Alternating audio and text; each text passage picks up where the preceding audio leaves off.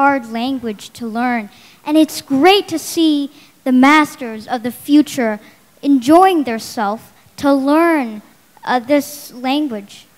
But although it's hard, I think they're really enjoying themselves.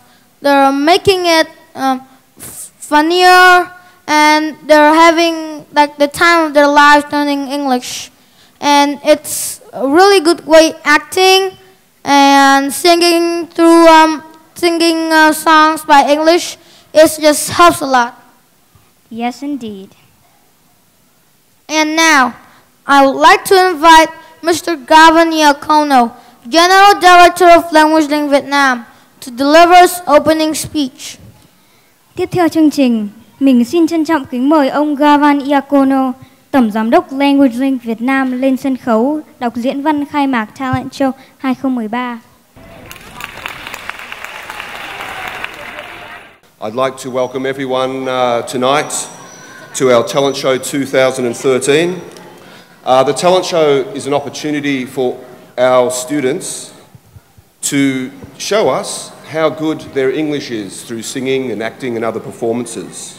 And I hope tonight that we will enjoy them showing us how good they are. Tôi rất vui khi được chia sẻ đôi điều với tất cả quý vị và các bạn trong buổi tối ngày hôm nay.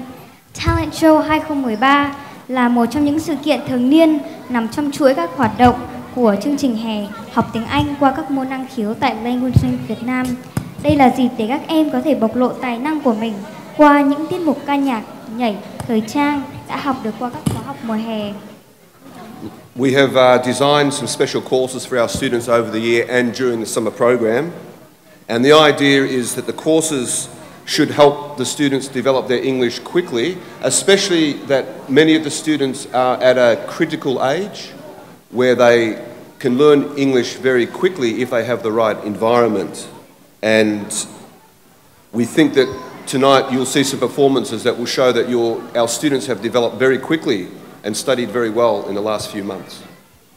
Tại Language Link, các em đã được tham gia vào một chương trình hè thực sự là thú vị với lớp học viết văn Art of Writing, câu lạc bộ kịch Let's Act và dàn hợp xướng tiếng Anh Choir Link. Chúng tôi biết rằng với lứa tuổi thiếu niên nhi đồng, việc học tập trong giai đoạn này là rất quan trọng.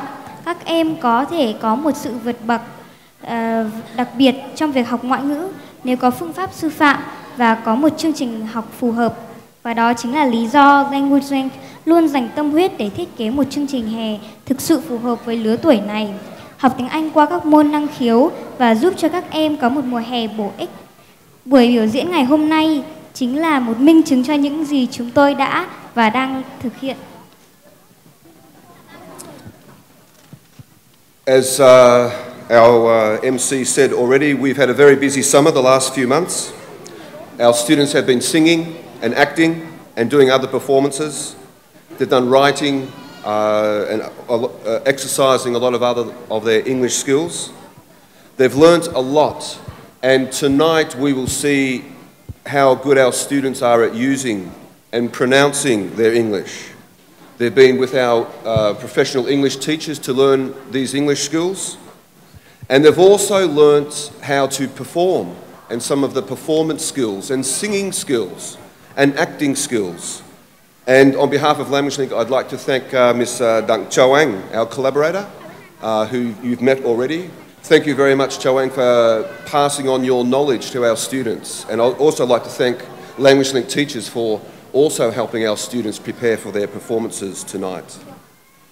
Tôi xin có đôi lời dành riêng cho các học sinh của câu lạc bộ dàn hợp xướng Choir Link và lớp học Let's Act.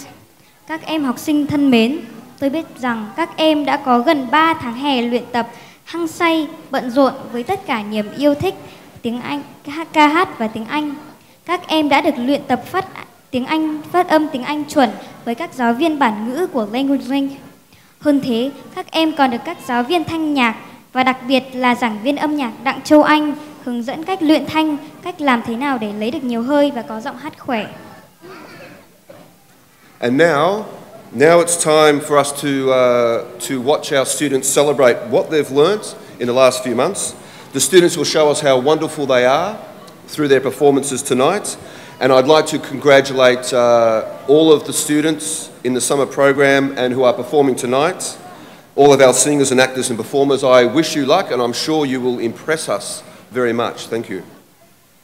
Và hôm nay các em đã có cơ hội để thể hiện khả năng và những thành quả của mình để cảm ơn bố mẹ và các thầy cô giáo. Sân khấu ngày hôm nay là dành riêng để cho các em tỏa sáng. Xin cảm ơn quý vị và chúc các em học sinh biểu diễn thật tốt. Thank you, Mr. Gavan Iacono.